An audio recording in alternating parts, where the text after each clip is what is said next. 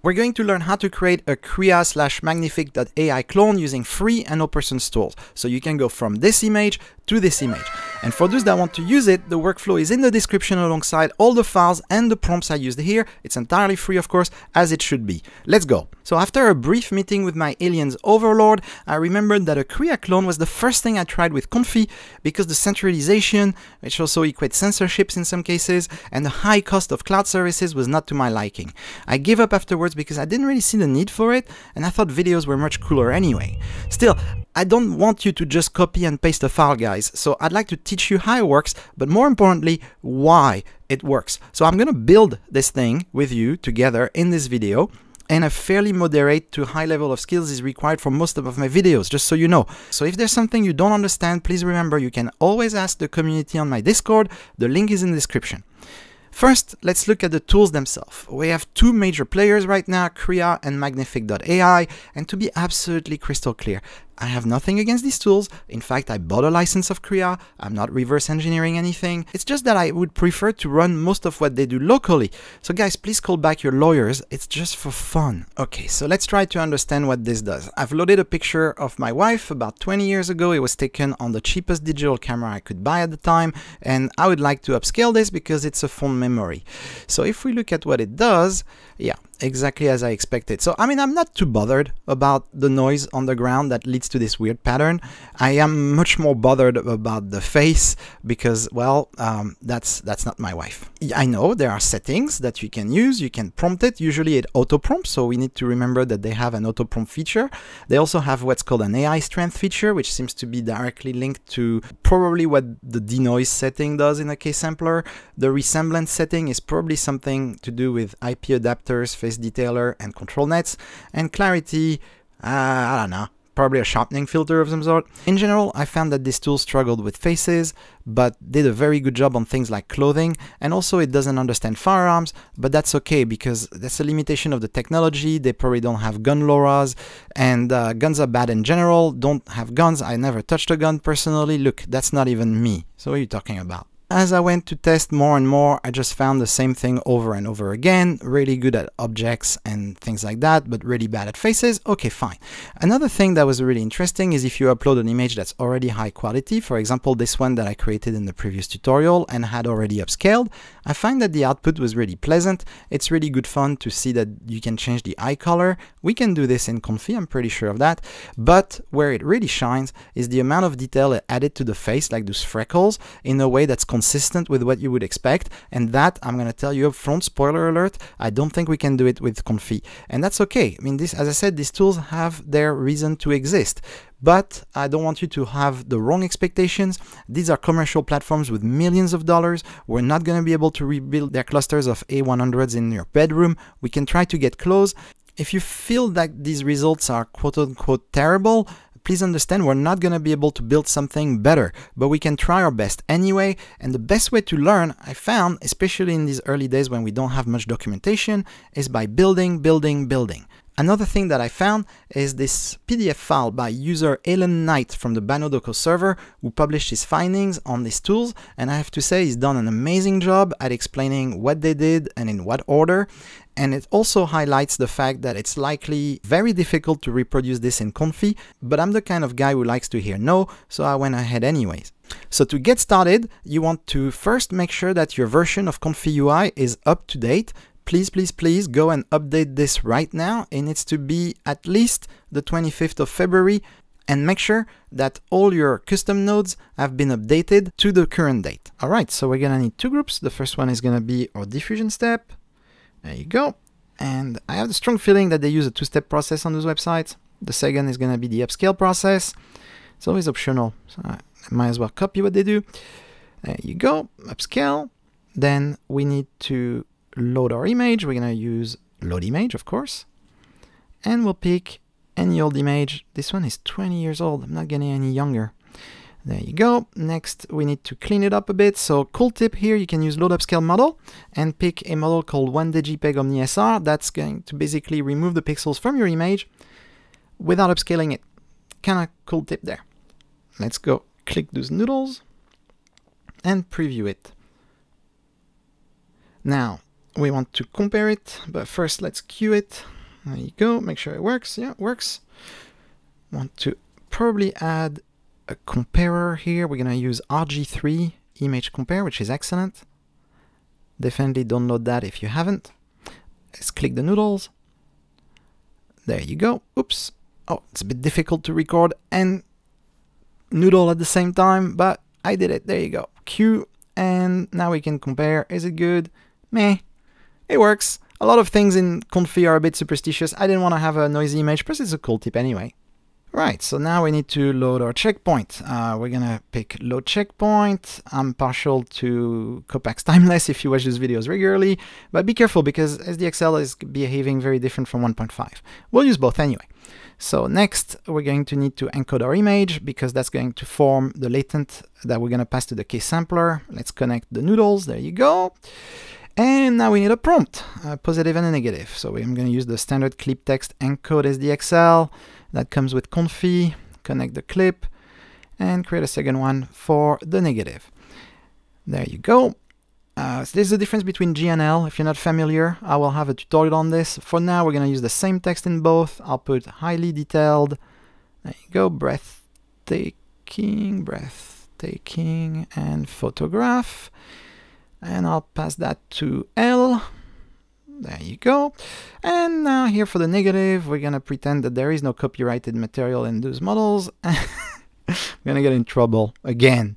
And put blurry text and watermark and pass that to both G and L. There you go. Done. Right. Now, I need a lot more space, guys. A lot more space. I can't work in these conditions. I cannot work.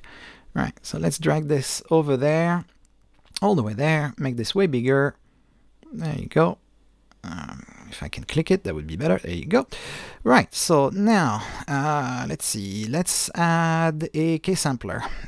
So I'm going to connect my model to the sampler, my conditioning positive, my conditioning negative, and now I'm going to pass it that prompt.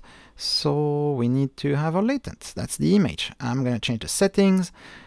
Not a big fan of this seed built in the sampler, so I'm going to switch it to a widget. And I'm gonna pass an RgThree seed. I love that thing, by the way. Really useful to keep all your seeds into one place. Really nice. Drag this over to seed. And I know the settings by heart by now. I mean, I've done this so many times. Just put 50 in there. The CFG is usually more realistic if you put it on 3.4. After that, it becomes a little bit plasticky, if you see what I mean. It's one of the rare models that supports DPM 3M, so I'm going to use this. Keras, I prefer that scheduler, and the denoise value is going to be 0.7. We're going to play with that to see the results. That's how much it's going to influence the image, if you will. So now we search for our VD code, and we're done. Let's drag this over there, make sure we're not forgetting anything. Probably over here, I want to compare it. Oops. I want to compare it to the image. Oh yeah, you can rename these things, by the way. You just click the dot, right? That's the trick. Just click the little dot. Don't click the text. Cool image. Because it's cool. Rename, reference image. There you go.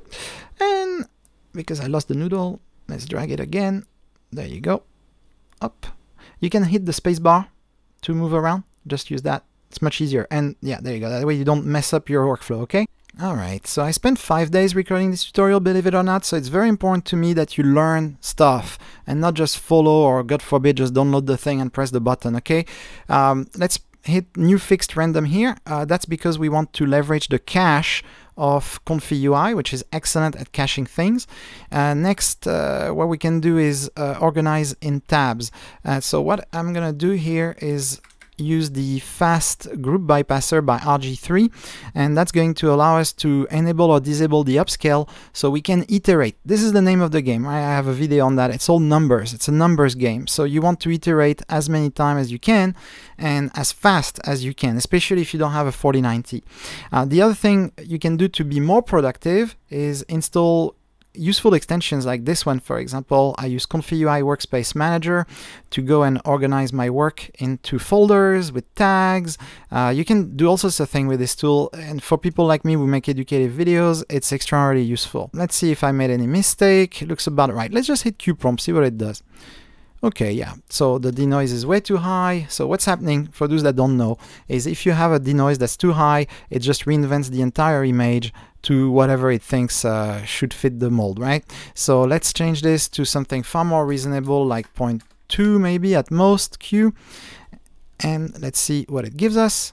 All right, well, yeah, it's something. We're making progress. We're starting somewhere. We got to start somewhere, but it's not going to turn heads, that's for sure. So how do we fix this? Well, first of all, I think that my model, and in fact, I know so because I'm technically from the future. I've done this tutorial 5 days ago, you see. So I know that probably playing with a different model might be a good place to start before we start with the more complicated things like IP adapter, control nets, Zoe depth, etc.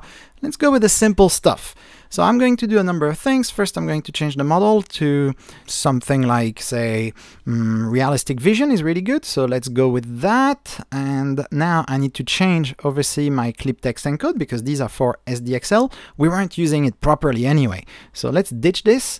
Actually, this is a good time to tell you that when you work with Comfy, it's all about iterating and going fast. So at first you do something quick and dirty like what I'm doing now, and then you clean it up.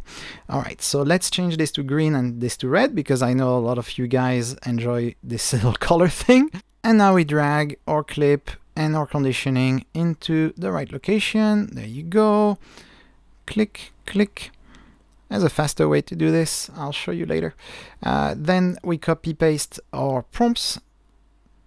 And now we're going to adjust our steps because obviously this is a 1.5 model. I know it takes about 30 steps-ish. I'm sick and tired of changing the CFG. Let's put AutoCFG, shall we?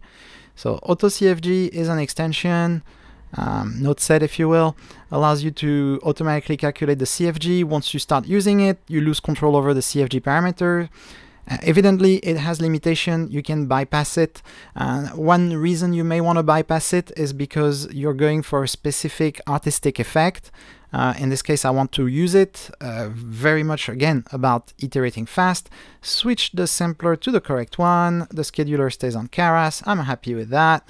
Let's see. I'm going to get rid of this box. I don't need it anymore. Let's delete those. Let's organize this a little bit. And now I would like to queue my prompt. So let's look at the results. No, that's too low. So let's change it again and let's flip it to say 0.4. Yeah, that should do. In fact, I know it does. So look at that. Oh, my wife became white. Oh, that's weird. Well, I would say the quality is way better. It's definitely going the direction I want. I know I can use Photoshop for that to say change the brightness, change the contrast, etc. Right, so now I'm going to load a different picture because it will be a different set of setting, a different set of everything every time you change the image. Let's use the one where I'm holding a banana. And right, there you go. This was pretty fast. So yeah, the vegetation has been corrected the way I saw Magnific and Krea do it, but the face, of course the face, and the banana looks very different. So that, I think I won't have a fix for the banana, but we can use face detailer to fix the face later. Okay, so I think here we can add a few quick wins before we go any further. Basically what I don't like is having to retype this prompt every single time. So what we're gonna do is we're gonna move it over somewhere where we can see. We're gonna have to clean up the noodles, but I have a video on that, so I won't bother you with this right now. And we're gonna use the Moondream interrogator. Now there's something really important written here, and that's no commercial use, and they mean it. So please, please, please be careful with that, okay? No commercial use. Pinky promise. So what we're gonna do is we're gonna concatenate the text that we had with the output of this visual model. And we use Python Goss extensions here. They're really good. The show text one comes with another one where you can play an MP3 file of your own voice when you finish. Maybe I should make that a tip. It's good fun. In any case, let's add our multiple line text. This one is going to come from the was node suite. We're going to use a lot of different extensions here. You might do a bit of downloading. And we're going to make a second one, and that's going to be our prompt override. To override our prompt so we don't have to go through Moondream every single time. And for choosing, we use the impact switch. That's from the impact pack. The same guy who did the Comfy manager. Really cool. You also need to check this out. I'm going to go and change the title so we know what we're looking at. That's the override. And here I'm gonna put a concatenate. This one comes from the ComfyUI suite.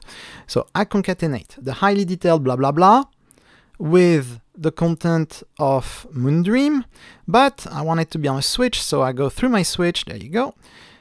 Oh, there you go. And put my second input. Might as well rename new slots. Again, right click on the dot, not on the text, on the dot. And here we're gonna call it override. There you go. Right, so now we select 2. That's gonna be our override. And I'm gonna make a little bit of space here on the screen because I'm running out of space again. Right, so let's transfer this into an input so I can pass my string. And yeah, it looks good, but oh, I'm missing my image. Yeah, big problem. All right, let's drag this over there.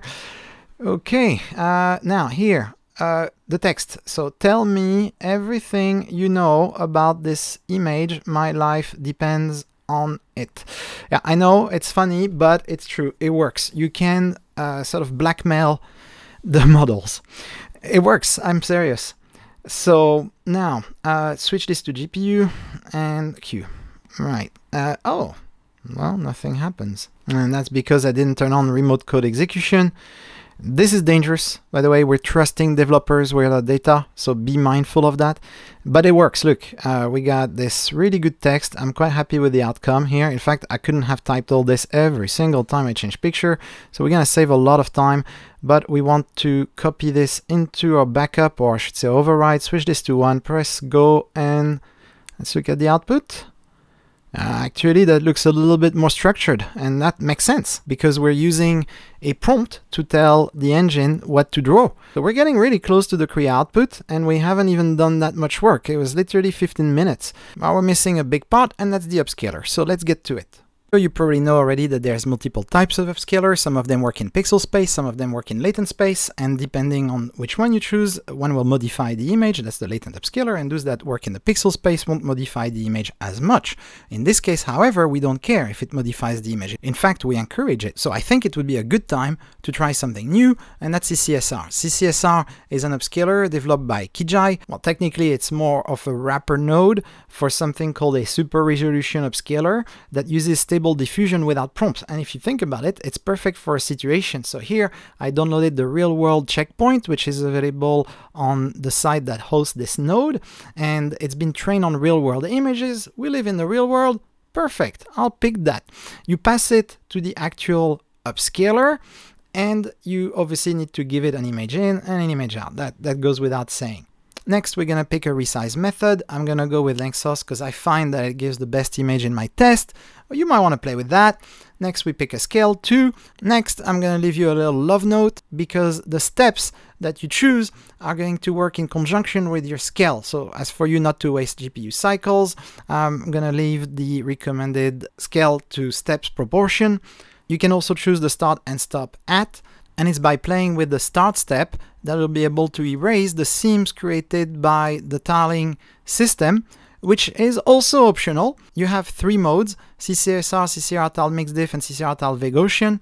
Mixdiff introduces seams, hence the need to play with the steps, and Vegaussian introduces noises, but doesn't have the seams. And that kind of makes me think I should probably make a video about CCSR because there's too many options and I need to move fast. Anyways, I'll choose Aiden instead of wavelet because my image quality doesn't warrant using wavelet. And then finally, I'll put a seed as 77. There you go, lucky seed, and I'll put it on fixed so it doesn't rerun every time I hit Q. Right, good. Now, I'll go grab my image, which is sitting in the other group. Let's go grab that. I'm going to show you how to clean up the noodles as well. Just let's do everything in this tutorial. Why not? This is going to be a how to ComfyUI tutorial after all. All right, so let's save our image because it's going to take so long to process CCSR. I don't want you to lose your images. And so that implies that you should only run the upscale if you're absolutely sure that your image is good, okay? Let's hit Q. And we're gonna have time to look at other things while this runs. So I'm gonna start by adding a watermark. That's from ComfyUI. It's brilliant, by the way. Just drag my image to that, send it to the save, and we're gonna put CCSR. So remember what we did, because when we browse images, it's a lot nicer to see what the image is rather than read a complicated file name. I'm going to save you time as well. Let's put 70 in the font size because this is going to be a big image.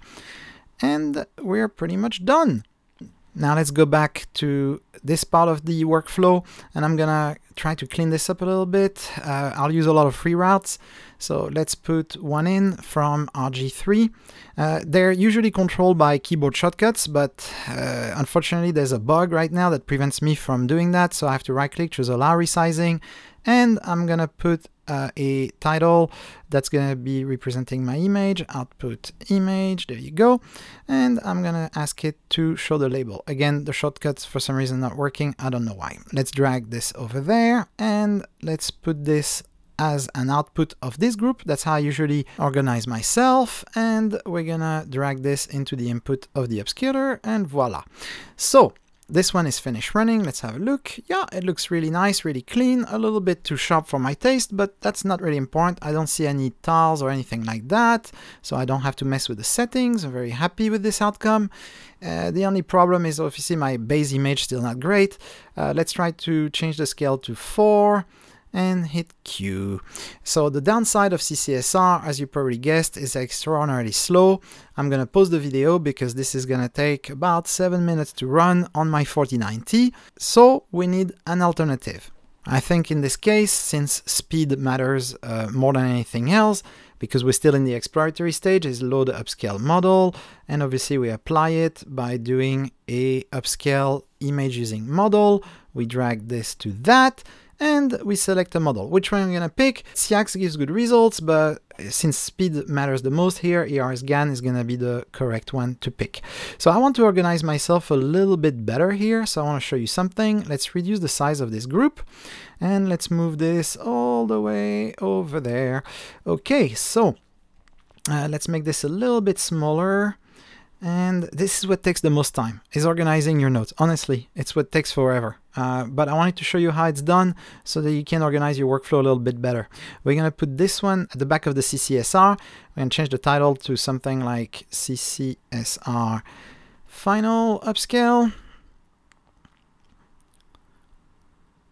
And we're going to grab these two nodes and we're going to paste them over here. After we move that a little bit more to the right. There you go. And now we can resize this a little bit more. Add another group. This is going to be obviously the upscale via pixel space group. I'm going to make this a little bit larger. And we're going to drag the nodes so we understand what we're doing. This will also help you understand my workflow when you see all the groups, etc. And this is just one of the way you can organize yourself, by the way. You don't have to do this. It's just nicer, in my opinion. Let's drag it over here. Let's bring that back. And now we can drag this over there. Now everything is connected. So if you will, it's like running in serial. If this was an electrical circuit, if I hit one on my bookmarks, I go back to this, and now I'm presented with a way to switch between groups. So I think it's quite convenient because now I've disabled my CCSR, I hit Q, and before I know it, it's already going to be run. Now I can also do the other way around, and I could do both, but that would not be a very good idea. Let's try to resize this because it's way too big, and we're going to switch this to a 4x Q, and this is blazing fast. There you go, done. This took about 1.5 seconds. So I mean 7 minutes versus a few seconds, I know which one I would pick. Alright, so we still need to insert the IP adapters, 2 control nets, if not more. We need to standardize all this to fit a meaningful workflow with FreeUV2, a LoRa loader, DeepShrink, a face detailer, and joyous of all joys, we need a 2-pass system using custom samplers. So let me make you a deal. So you don't have to watch 10 hours of me moving nodes around. I'm going to organize everything into empty groups, and in exchange, I'm going to teach you how to properly organize your nodes. I'll see you in a second. And we're back. Oh wait, no, that's the wrong workflow. This is the correct workflow. Now, before you scream, 2 things. Number 1, everything, and I mean everything including the intermediary workflow that we've been looking at, are going to be in a zip file hosted on the site where I upload these things. Second, I did not add too much here, believe it or not. What I've done is everything that's new, I've put into fast bypasser groups, and I've organized the code into meaningful boxes like this one. There's a box just for seed. There's a box just for model or group.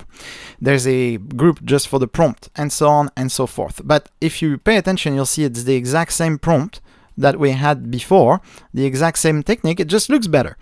The one thing to remember is how I organize my workflows. So usually I think like a programmer because I come from a programming background.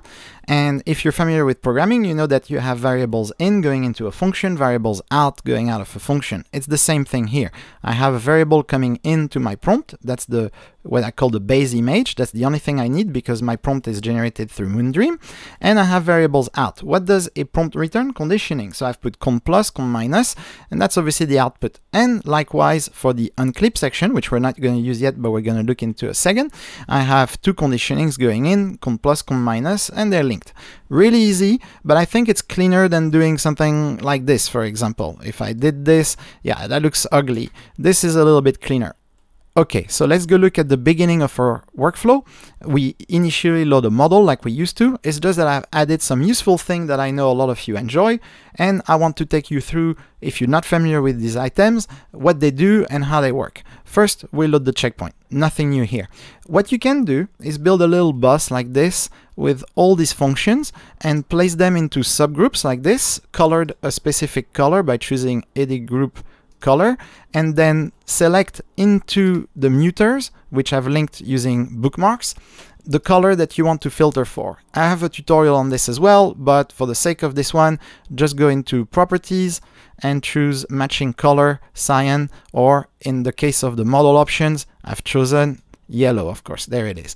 So going back to the model, first I want to give you an option to load LoRa's. It can be useful because ultimately what we're doing is stable diffusion. So if I right click this and choose bypass, I can enable it, and there's some LoRa's in there that I enjoy using. I'll have tutorials on those. I'm a new channel, so please bear with me while I build my content.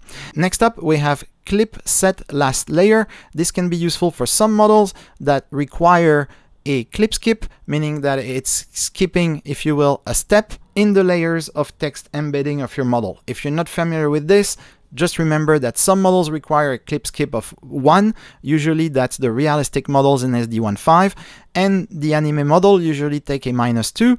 But again, this is not a hard and fast rule. You'll have to check on CVIT.ai per model. Talking about models, again, using this extension that I have here, you can click models and look for them. If you click one, it's going to take you straight to the CVIT.ai page, and it's going to point out the ClipSkip right here. So I hope this is helpful and that you've learned a little something here. Next up, we have SAG. What is SAG, you ask? Well, what? You don't know what SAG is? What do you mean you don't know this? Everyone knows this. No, I'm just teasing you. This is just for the commenters that feel a little bit nitpicky about the job I do. Essentially, it's a form of combining the idea of CFG, if you're familiar with this, with that of self-attention. It's complicated math, and a full explanation wouldn't fit this tutorial, so I recommend you go and check out this page if you're interested in the math of it. Some people argue that SAG can help adding detail to the image, but in my test, what I found is it would mess it up more than anything else. Sometimes it works, sometimes it doesn't. It's complex. I included it for the sake of being complete. And let's close our model box. Next is FreeUV2. Very popular because, well, as the name indicates, it's free. And by free, I don't mean just free as in beer. I mean also free as in speech, but it's also free in terms of computational resources. Now, because, again, FreeUV2 is outside the scope of this tutorial, I've included a little box of recommended settings that you can play with. Just remember, these are the general guidelines. If you want details, user Siberian Duck on Reddit made a very good post explaining the finer details of it, and I found that is mostly accurate, so this is a really good read. We're gonna leave it disabled. Next, we have DeepShrink. Again, here we're doing diffusion, so DeepShrink is useful to a certain extent. What is DeepShrink, you ask? Well, essentially, it's a simple to use node you just implemented in your model pipeline, and what it will do is it will create a better composition, maybe a better background, maybe sharper image, maybe faster render times, even in some cases, when you do latent upscaling, which is the complicated name, if you will, for what is known as high-res fix. It is useful, it has its usage, but in this case, I'm not gonna use it, so bypass. And then finally, we have AutoCFG. AutoCFG does exactly what it says on the tin. It sets your CFG for you so you don't have to. Why would you want to use something like this? I mean, you're going to lose control, right? Yes, you will. But it's useful because in this case, what we're only interested in is quickly iterating between models, quickly choosing a model and not having to worry about switching the CFG. We already have to change the steps. We already have to change the sampler. It just makes life a lot easier to use AutoCFG. So that one is something I'm going to use when I switch models. And all of these are controlled with the switches. So I have a bookmark for the switches, which is 2. You hit 2 and you're presented with these switches. And here you can enable and disable them. Then you click the little arrow and it takes you there. And as you can see, it's been enabled. We don't need them for now, so let's keep them off. I want to keep everything as it was and demonstrate to you that this is the exact same workflow, just better organized, more option. It's kind of fun. I always organize my tutorials the same way over and over again, so it's easy for you to keep track of, and I try to reuse the same structure, so you're gonna see this used a lot.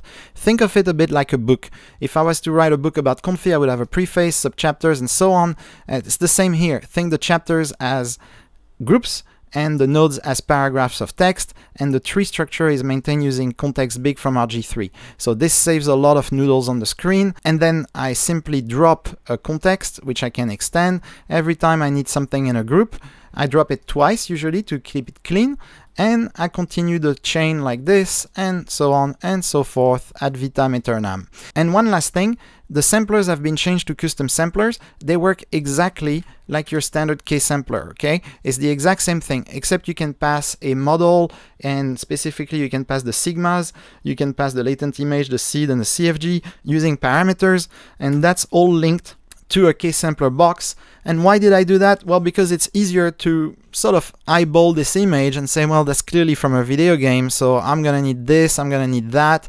It's simply easier to do it this way from like a little control panel. If you're really into control panels, I recommend Trunks node 0246, which allow you to build what essentially is a type of GUI for Comfy using a little control panel. But again, this is outside the scope of this tutorial. So now let's get back to the tutorial itself. So the other change that I've made is that I've put the upscaler in front of the K-sampler.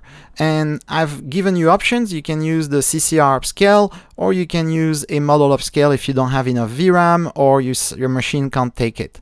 In any case, I found that upscaling first had much better results than upscaling last. And for those that have an eagle eye, you probably noticed that it says first pass here. That's because, yes, we're going to put a second pass. It's in the final tutorial. And since we've only used one K-sampler, I think this is pretty damn good on its own, honestly. And the reason I point this out is I know that it's tempting to want to use unclip, it's tempting to want to use IP adapter, it's tempting to use control nets, of course, and all of this we're going to implement, but hey, this isn't bad for a first thing. And I know that we're not going to be able to reproduce Magnific in the browser anyway. One of the reasons for that is that the tiling system in Magnific is extraordinarily complex. And I wanted to give credit to a user on the Banodoko server that has replicated the entirety of their tiling system. And I think we can all agree this is maybe not something we want to get into right now, because this is slowing down my 4090 and I haven't queued it yet. It's complex. And if you're into this, I will link you up so you can give it a try and you can replicate all this at home. But I found that it was outside the scope of this tutorial. We're here for good results from the get-go in a simple few nodes. And I think this is actually really good. But the million-dollar question is, can we make it better? And the answer is yes. So I've loaded the market image again. I'm quite happy with the outcome. Really, I mean, this is such a big improvement. If we go at the comparison, yeah, there's no doubt that this is so much better. And of course, the face is not great, but we knew this was going to be a problem. But first problem I think we need to address is the colors. I don't think they look very good. So we're going to add a color match node. And that basically is going to take a reference from the first image, which is the smaller image, and pass it to the larger image we've just upscaled to match colors. That will be doing a pretty decent job. It's not always necessary to run this, but it's nice to have. And you also have the Jovimetrics node if you want more in Comfy editing type nodes. Next, we're going to need a face detailer because by definition we do not have a reference image for the face since it's an old image. So I'm going to drag a context, I'm going to copy paste it past the correct image. I've made that mistake many times. And I'm going to need an ultralytics detector provider. So let's go find that. That's in the impact pack. Ultralytics detector provider. Make sure you get the one from the impact pack if you have multiple nodes. And we need a SAM loader. Now they take models. I'm going to use the 8M because I find the results to be very good. As for the other one, I didn't download the extra models, so I'll just make sure it's stuck to GPU and off we go. Next, we need a simple detector that's going to, well, detect the faces, or I should say faces. And we're gonna hook it up to our bbox loader and our SAM loader. We're gonna drag an image to it. That's our image that has been passed to the ksampler. Then we add a detailer debug segs. Again, here be very careful because if you pick the wrong one, it's not going to work. So make sure you get the right node. After that, we're going to need to drag our image here and connect everything to it by dragging this context, holding control releasing. That's kind of magical, but hey, like all other form of magic, be careful because sometimes it gets confused with the positive and the negative. Next, I'm going to change these settings because ultimately this is just another ksampler. Seed needs to be lucky, so that's 777. Fix because I don't want to have to rerun it every time I queue. Steps needs to be in line with our other ksamplers, so 70 in this case. CFG at 1 because we use AutoCFG. Sampler needs to be, I can never pronounce that one, the 3 version, okay? I think you know what I mean. Keras for the scheduler, denoise is too high at 0.5, but I'll leave it here so you can see the outcome. And a preview. So let's go get that. We're also gonna get the preview for the individual faces because I find that convenient. It helps me understand how many faces were found, extra. Next, we're going to go and queue this. There's no reason to wait. We want to see results. I'm going to wait a bit. This is going to take as long as your graphics card will take to process each face and re-render each face. It's trying to detail every face that it finds. I'm going to show you in a second how to fix that. And yeah, it's picked up 2 faces, but this one is really blurry, so I don't like that. Sometimes it tries to detail them, so let's put in a filter. That's called a segs filter, ordered. You drag the segs to the filter, and then the filter segs, that is the big faces, will go first into that one, and the smaller faces will go here. Control-Shift-V if you want to copy every connection. So that's done. Here we're going to pick one face starting at 0. Arrays always are addressed from 0 onwards. We're gonna drag a preview here. There you go. And I'm gonna cheat. I'm gonna copy these 2 because I'm tired of selecting it in the list. And there you go, done. So I'm gonna press Q and we're gonna come back when it's finished so you don't waste time. And it's finished. So yeah, it's important to always maximize your picture a bit to see the results. I think this is a little bit too strong. Sometimes, especially if you have a bad quality picture, it gets really evident that the face was changed. It's basically in painting, right? So we're gonna lower this to 0.3. The other thing is, usually what I would do here, I would type faceless, pardon me, 3.0, and I would run it. And what it does is it would try to blur this face out rather than reconstruct them. You see how it's tried to reconstruct this one? It's definitely improved it. Now, it worked this time, but usually it doesn't. And sometimes it can pick up people that are backwards to you, backwards to the camera. Unfortunately, there's a little bug right now in this node suite, so faceless doesn't work, and that's a shame. It triggers the tokenizer error. But hey, no big deal. It's useful to know for the future for you guys. So let's go and check out our image. You can see that it's actually rethought the image and placed this lady over there, and it's completely reinvented my wife. Great. She's gonna be so pleased when she sees this video. We're still saving the image with a little watermark here. I'm quite happy with the results. The thing is, again, this is a numbers game, guys. So on this image it works. Let's try another image actually. Okay, so I went and I literally snipped a picture from a website, and that picture was really bad quality. You can see all the pixels, etc. Little word of advice: the first ksampler is always gonna do most of the heavy lifting, okay? Usually the second case sampler is going to be to, for example, remove the seams from the passes of the CCSR using Tual diffusion. We'll touch on that a little bit later. So make sure that when you do trials like this, you don't enable any upscale, anything like that, okay, at first, just to see the results. Now, I enabled the face detailer. Hopefully it didn't damage the picture. Yeah, that looks really good on the first case sampler. And here's the work done by the face detailer. Yeah, it definitely did something. Whether or not you like the output, that's a matter of taste. Again, change the settings if you don't like the output. This is going to be done on a by picture basis. It's the pluses of using ComfyUI for this kind of thing. It's also the minus because it's not a one-click thing, right? So let's look at the output. Oh, I'm very happy with this. I'm very, very, very happy with this. You can really see the difference between the original image and the output, and that's just a 2x upscale. I could have done a 4x and then a second 4x on the final result. I really like the job it did on the beard. It reinvented the face, but yeah, I mean, we have denoise set really high right now. Now, the problem with that is that we're only using a face. If it was a body extra, how do we make sure the clothes that's transferred? It works 95% of the time. What about that 5% when it doesn't work? So we're going to need something called IP adapter to be implemented here to sort of transfer a style, the clothing, the hair color, etc., onto the resulting image. Let's go and implement this now. Okay, so I prepared a little group for IP adapter right over here, and it's going to take two parameters in, a model and an original image. It wants the original image so it can copy its style, and the way it works is it takes the model that's going to go to the case sampler, it modifies it, and it returns a single parameter, which is model updated. I kind of like this notion of talking about it like it was a function, because that's pretty much what it is.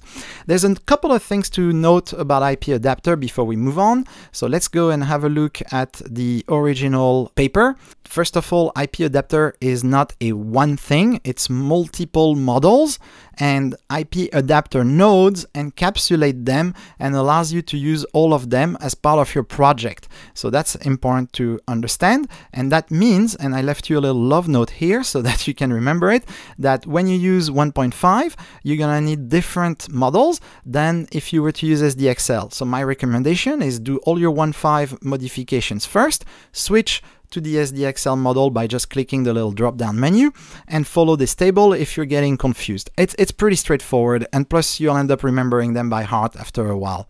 So let's go and implement it. First, I'm going to need to grab my prepare image for Clip Vision because IP adapter is not going to like you pushing a giant image in. Second, I'm going to need to load my IP adapter model itself. So that's my IP adapter, SD5, SDXL, etc.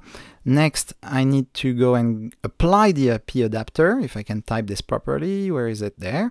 And next, I need to load my Clip Vision model. That's my VitBigG or VitH. Usually it's VitH, but refer to the table once again.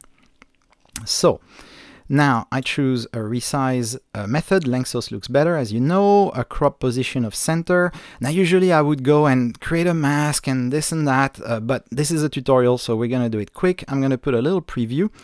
Oh, and word of warning, this preview do take time, especially if you have a VD code before that, so use them sparingly.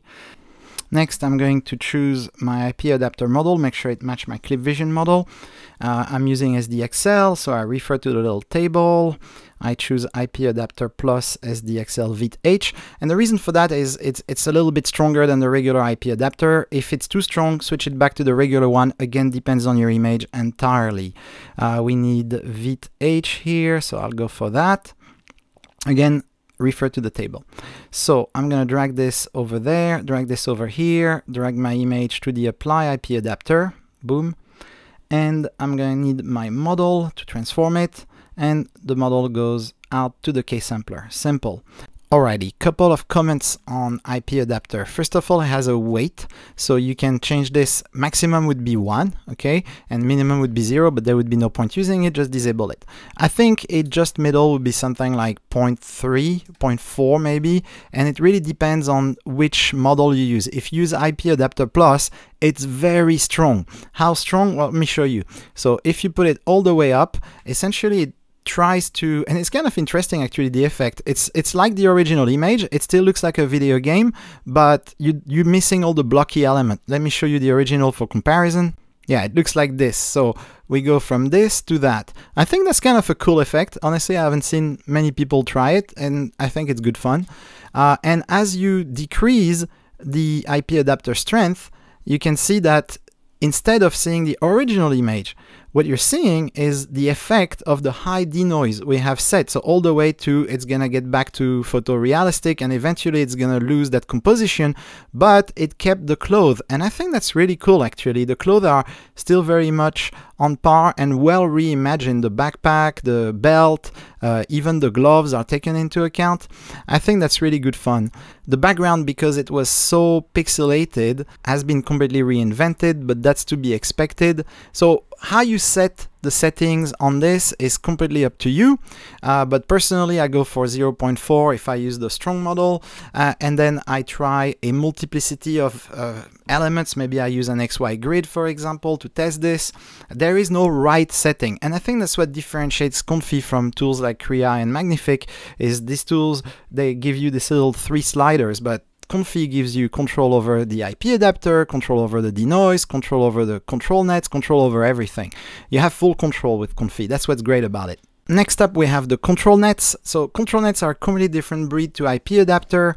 Let me show you. So there's a series of nodes called ComfyUI Control Net Aux by Fanovel16, another brilliant developer. And he's developed these nodes that allow you to use any type, almost any type, of preprocessor. So what's a preprocessor? Well, it can be depth estimation, like Marigold, for example. That's the new and hot one. But there's plenty of others. There's Midas, there's Zoe Depth Anything. In fact, there's more. There's Lyres Depth Map, Bay Normal Map. If you want it, you can also use OpenPose. That's how the animations are made. Like if you've seen those videos where someone dances, I have a tutorial on that. I have a workflow up as well. You can download that on the same website where I'll put this workflow. And the only catch with these tools is that you have to use the right one for the job.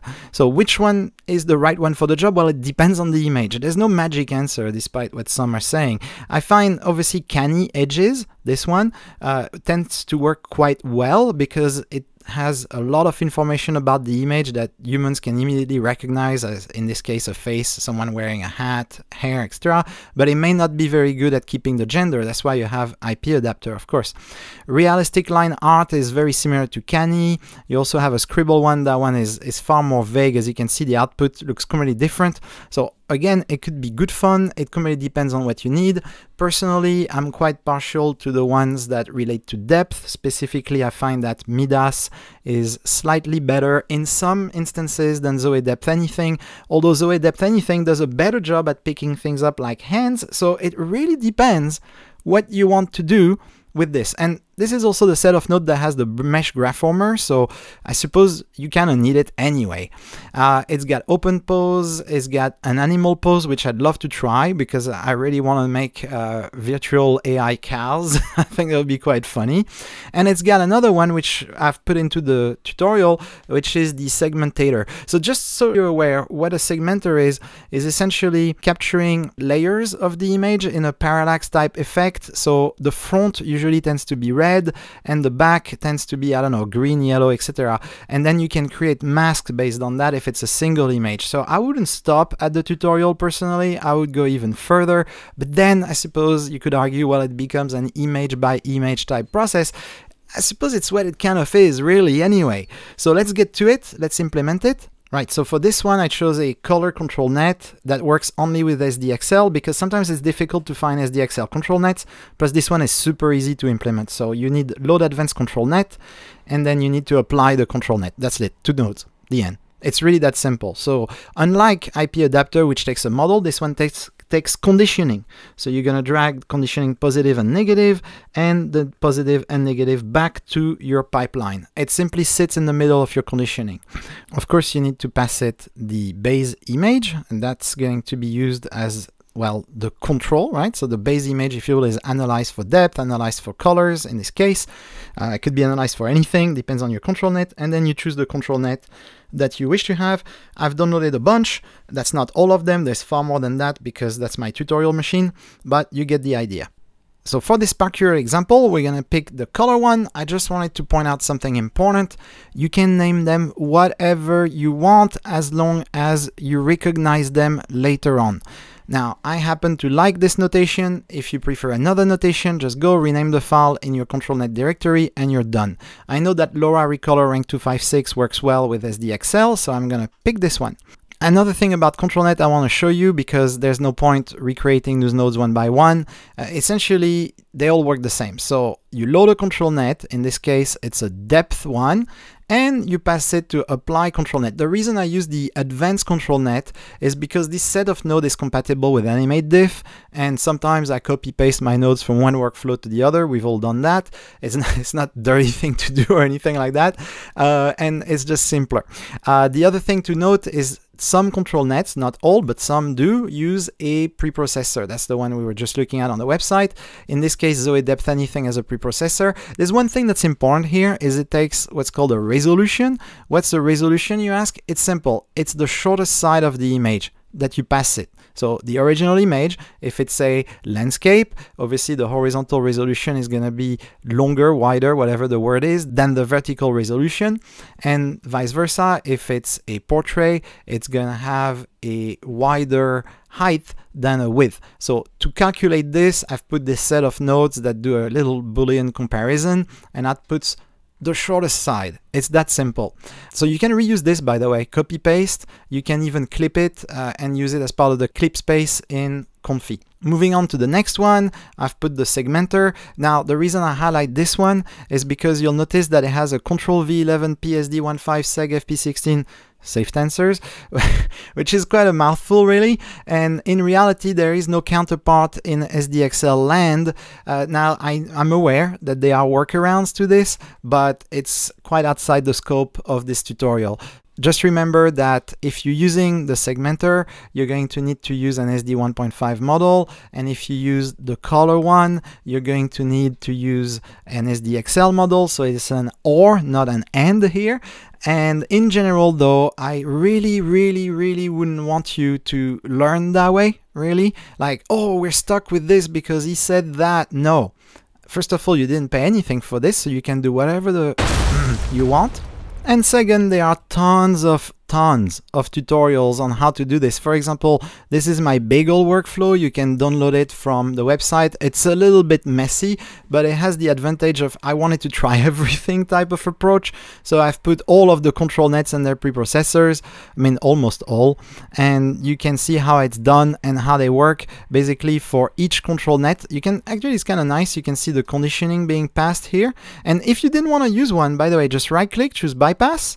There, and it's done. It's gonna skip this one. You're not gonna process the line art, you're gonna process all the others. What matters is that you're happy with the result. Nothing else matters, guys. Seriously. Talking about results, and before you start playing with the settings, I wanted to show you this because this is really important and you're gonna need it if you have less than, say, 16 gig of VRAM, I would say, more or less, based on my test. So as you understand, the way this workflow functions is it takes your base image, it upscales it by using either a CCSR upscale or a model upscale. Don't do both, okay, that's obvious. If you were to choose the CCSR upscale, as you understand, it can go up to 6x, even 8x. That's huge, that's huge. And since we're going to have artifacts on this image, we need to pass it to a second K-sampler. Preferably, we would even rerun the face detailer, but I've only did once because otherwise it's going to be too big for most machines.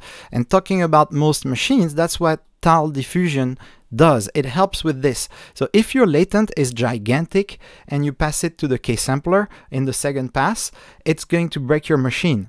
I guarantee you it will, even a 4090. What you want to do is you want to break it into tiles, and tiles is great because it's a single node that takes a model in and a model out, and it just sits in the middle and it works automagically. That's my favorite way of working. The only thing you need to remember is that the tile width and height, it's preferable if you stick it to the same train resolution as the model, meaning for SDXL it's gonna be 1024, okay? That being said, it's super useful, and at 1024 it works super great for CCSR. CCSR, as you now know, can leave some seams, and this is a great way to pass a CCSR image through to remove the seams. I know one of you at least had that problem, so mate, I got you covered. Tile diffusion, that's how you do it. So I also wanted to cover a few potential issues you can encounter with this workflow. The first one is that RgThree is a brilliant node, but it does have bugs sometimes. So if you find that you can't turn off certain control net groups, that's probably because it broke and you need to pass it through the link fixer of RgThree, which is included with the RgThree node. Very easy to use. The second thing you might encounter, I'm going to press Q and I'm going to get module list object as no attribute 1. If you get an error like this, what it is you've used a 1.5 model with an SDXL control net, or vice versa. And trust me, it's better that way. The worst thing that can happen to you is that it works, except it does nothing, and you think, oh, it worked, but it didn't. So here, for example, I use the LoRa depth rank 256, which, as you know now, is SDXL only. So sure, the preprocessor will work, I mean, no doubt. But when you run it, it fails at the K-sampler step, okay? So to fix that, you go in here, and you choose a control net that will work with SD 1.5. In this case, it's going to be control V11 F1 PSD. This is boring, okay? It's this one. I hit Q and now it works again. And it looks like this. I think this is pretty damn cool if you ask me. I can't believe how good it is at keeping the colors consistent and the clothing. Okay, sure, the office background is kind of funny, but push come to shove, you could always create a mask and mask it out. The other problem you can encounter is if you get images that end up looking like this. So that's actually because you set up your control net strength way too high. So if we go look at, for example, the segmenter on the Tomb Raider image, we can see that the segmenter, it just says, hey, there's red and then there's the rest, the end. So it's gonna keep that sort of weird video game looking thing. It's gonna mix it up with everything. I think I have an IP adapter, yeah, turn all the way up. That's a bad idea. So eventually you get bad results if you go too high with the settings. And keep in mind that IP adapter is to transfer a style, think of it as an instant LoRa really, and control nets is to conform to a certain shape or a certain position, if you were to use open pose for example instead, a certain composition if you're using depth, and therefore they have to be used lightly, and usually you use them in conjunction with the denoise setting. The higher the denoise, the more you're going to want to use the control nets, and then you might lose some coherence in your image. The lower the denoise, the less you need to use the control nets. In fact, you get to the point where you don't need to use them at all. So I've run a bunch of tests for you guys to look at the results and get an idea of what this can or cannot do. Here I use the famous Lara Croft picture that was used by Magnific for their marketing materials. I think that the outcome is excellent. It's better, in my opinion, than what we get through Krea, for example. The problem with that Krea image, in my opinion, is that the neck is completely deformed, and you can almost tell that they're using some sort of control net for the depth. That's why you have, let's say, pointy things on this image. Anyway, and it seems to have confused the video game elements with the realistic elements and not do a good job at integrating both, whereas the ComfyUI version was able to, with a lot of tweaking of course, and a lot of modification of parameters, get a good balance between the two. Next, I uploaded this picture of three gentlemen because I wanted to see how complex the image could get before face detailer failed, and it supported very well, picked up all three faces, no problem. The issue I had was the eyes, but it turns out that's actually this gentleman's eyes orientation, so you come to your own conclusion as to what that means. And for the teeth that looks a little bit off here, I was able to fix it later by just switching the seed to a different number. So I went to, I think it was 888 instead of 777. A common problem that's highlighted here is that it smooths out the faces a lot. It doesn't add detail. Now, this is the same problem here on this person's face. There's no added detail, whereas the tools like Magnific and Krea are excellent at adding detail. Now, I'm fully aware that we can try to inject noise. In fact, I left a noise injector in the tutorial, but it didn't work well in my testing. What I found was it just blurred out the image or left some artifacts without injecting details in the face. So if you really need to inject detail, go for the paid tools. Here you're looking at the Magnify official homepage and their cherry-pick test, and here you're looking at the workflow. I'm very surprised by this test. I expected it to be considerably inferior to Magnific, but it turned out actually pretty good. It did not inject detail as expected, but by playing with the control net and the IP adapter, I was able to recover a better representation of the original image as opposed to a reinvented version of it. I was also pleased with this test on a cat that I downloaded from the internet. I mean, it wouldn't be a test if there wasn't a cat from the internet, I suppose. I used the Leo Sam Hello World XL V4, not V5, but you can try V5, of course, nothing stops you. And I found that it was really good at animals, really, really good. It basically completely reinvents the image, but here it's quite subtle, and it did a really good job on the fur. It did an excellent job on the little whiskers. Overall, I'm very pleased with this, and I would say it's completely a valid solution. Another cat, this one is 20 years old. Poor cat may not be with us anymore. Here, it was obviously a terrible base picture with a lot of noise in the original, and it completely smoothed out the noise. It even picked up this little pal, and it reinvented it, which I think is brilliant. I'm very, very happy with this result, especially with the textures on the bed. It really did a brilliant job at figuring out that this was indeed a duvet and picturing it properly. Okay, well, I think we demonstrated that it's perfectly possible to get decent results with very little work in ComfyUI, but evidently there are limitations. Specifically, details in the image cannot be injected properly at this point in time. Hopefully, we'll see changes that leads to that. Talking about changes, there's a new node that just dropped as I was finishing the editing on this video. Literally a few hours ago, Krea released a wrapper for Sphere, which is another stable diffusion upscaler. It's excellent, like everything Krea does, but I didn't get a chance to review it. So once it's a little bit more stable, I'll of course have a video on it. In fact, if you enjoy this type of video, I have many more. They should appear on the screen right now. Thank you so much for watching. I'll see you all on Discord, and I really look forward to know what you've built with this and how you improve this workflow further. Cheers guys, see you later.